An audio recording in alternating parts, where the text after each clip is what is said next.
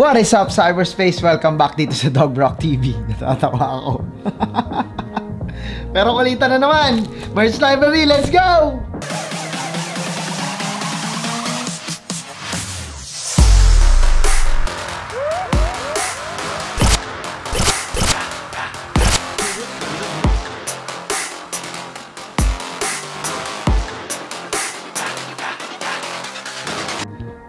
So yun guys, sobrang saya lang dito, kulitan kami dito sa studio. And last February, nagpunta ako and ang aking wabwab, nagpunta kami ng Baguio at na-meet ko doon yung mga tropa. Syempre, andun si Lakay Donald Balanga, the Tito Donald Balanga of Soul 420. Soul 420 is not a merch brand, but it is a fashion and sneaker shop. And yun, dahil syempre local business din siya, papromote natin yung merch niya.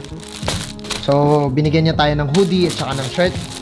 Soul 420 yung pangalan ng brand, SOLE420. It is a brand by Donald Balanga of Baguio City. This collection is called Smoke Collection. And yeah, ang function nito, any day of the day, every day, all-time favorites.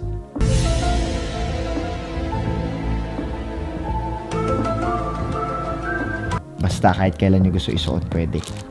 And this is actually for everyday use.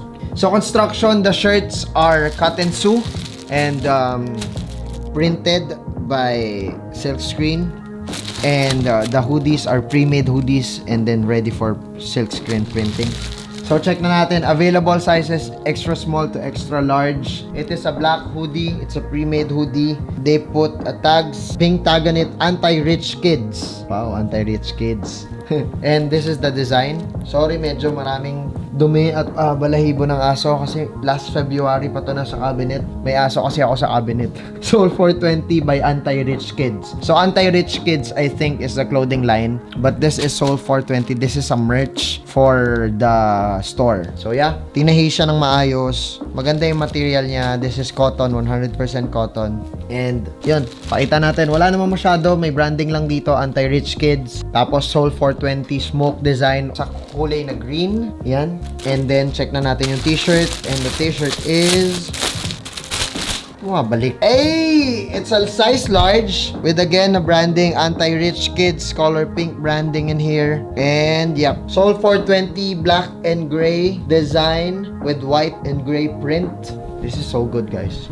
This is cotton and polyester. Yep, I know. Sobrang gandang shirt, size large. Papa-promo natin to. So, yun. Salamat kay Tito Donald. Tinitito ko lang siya kahit na bata pa yon, kasi ganun yung respect ko sa kanya. He's pushing hard with selling sneakers and streetwear stuff, and he's always been a supporter of local music and local fashion. So, shoutouts to you, brother. Again, available in sizes extra small to extra large. Physical store ba sila? May web store ba sila? Contact nyo lang sila sa Facebook, Donald Balanga. DONALD-BALANGA.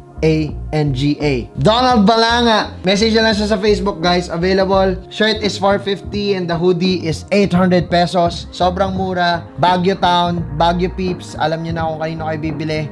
Donald Balanga is the name. Guys, kung hindi pa kayo nakasubscribe, subscribe lang kayo. DOUGBROCK TV.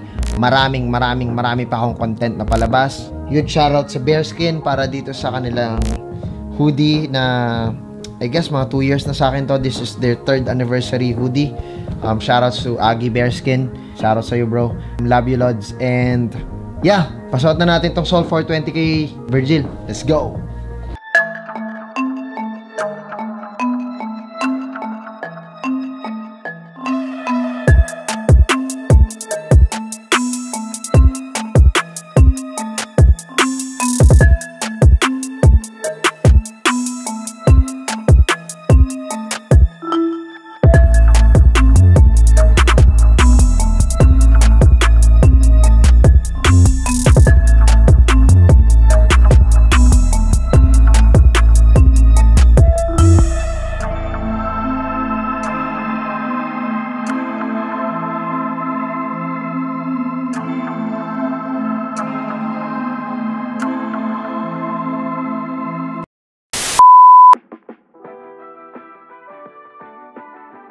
What is up, cyberspace? Welcome back to DOUGBROCK TV. Salamat sa panonood ng episode na yon. Guys, ito yung raffle natin for this episode. This is a face mask from Unrivaled in camo. So, 2-ply twill. Ang construction niya, cut and sew. Labeling here. Tapos, adjustable yung ano niya, yung ear loop. Hindi ko na isusukat kasi ipaparaffle nga natin to. So, yun guys, ipapamigay natin to. Ang kailangan nyo lang gawin, subscribe to my channel. Click the notification bell. We always check. And like me on Facebook, DOUGBROCK TV. Follow me on Twitter and Instagram, DOUGBROCK_. Tapos, take a photo or a video of you while watching this, or take a print screen of you while watching this, and then this episode, and then itag nyo ako sa Instagram. I-repost ko yan. Make sure na nakapublic yung profile nyo para ma-repost natin, ha. And abangan nyo lang sa Instagram ko. Malalaman nyo kung sino mananalo. Every 5 episodes, may bago tayong raffle. Maraming salamat sa suporta. And kung nagustuhan nyo yung episode na to, comment nyo lang sa baba kung ano yung feel nyo. Comment nyo lang din sa baba kung ano yung gusto nyong brand na i-review natin next time. Thank you.